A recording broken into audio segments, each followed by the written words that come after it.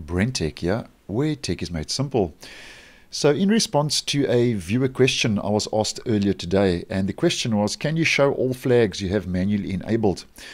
Now that comment was on one of the Edge Canary videos I did earlier today, so I'm taking it's regarding flags, experimental flags I have manually enabled in Edge Canary, which is a preview version of the browser, as many of you would know.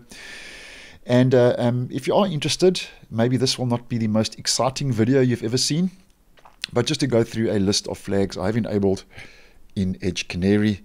And I have posted on most probably every one of these flags on this channel. And if you are interested and would like more info, then you can just do a search pertaining to each flag, and I'm sure you'll get something in the search results. And also you can just pause the video if you want more info regarding a specific flag. Now the first is enable history accelerator to open the full page, and that enables the history keyboard shortcut to open the full page instead of the hub. I have posted on that recently.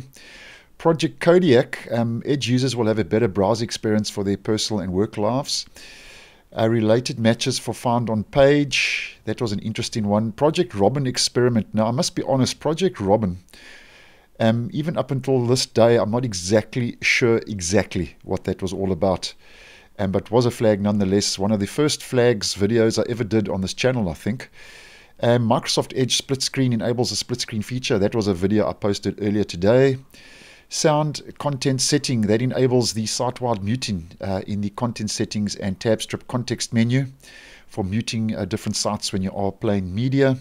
Show Windows 11 visual effects in title bar and toolbar. That was actually a video I did post on last year sometime, and it enables all the different kind of Windows 11 marker and fluent design to the browser. And in line with that, make rounded tabs feature available. As you can see, the tabs in Edge Canary kind of hover above the actual the web browser, and they have rounded features.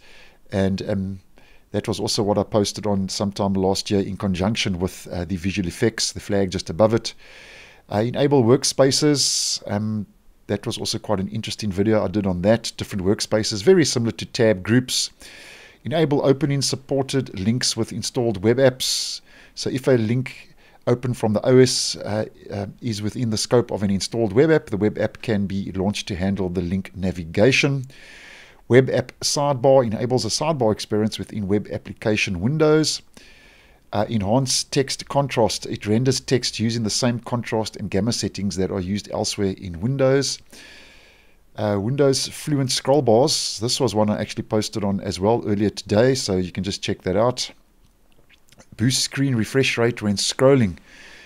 Allows Windows to temporarily boost the refresh rate up when scrolling, provided the machine has a VRR panel and a supporting driver. This provides an overall smoother scrolling experience. Enable Windows 11 acrylic effect in menus. Obviously that will enable support for the acrylic effect in all the different menus, and that would be context menus and so on in the browser. Command palette. Enable DevTools command bar to quickly access DevTools commands invoked with Control and Q. Global media controls enables the global media controls in the UR toolbar, and that's up here in the toolbar when you are playing media and audio and video. That's also available as a default feature in Google Chrome. Enables screenshot, and new PDF viewer enables the new experimental version of PDF reader. So as I say, I've enabled about 18 to 20, and at this stage that's in Edge Canary. And if you are interested in what I have enabled in Chrome Canary, then just leave a comment down below, and then I can always just do a very quick video sometime on the experimental flags I have enabled in Chrome Canary. And although I do post experimental flags in the stable version of Microsoft Edge and also Google Chrome, I don't actually leave the flags enabled. I personally just prefer to have no experimental flags enabled in stable versions of browsers. But as you know, when it comes to Edge Canary and Chrome Canary, I like to so-called go to town when it comes to testing different features and experimenting with flags and experimental features, obviously for the purpose of this channel. So let me know if you are interested. I can always do one regarding Chrome Canary and the experimental flags I've enabled in that version of the browser. So thanks for watching, and I will see you in the next one.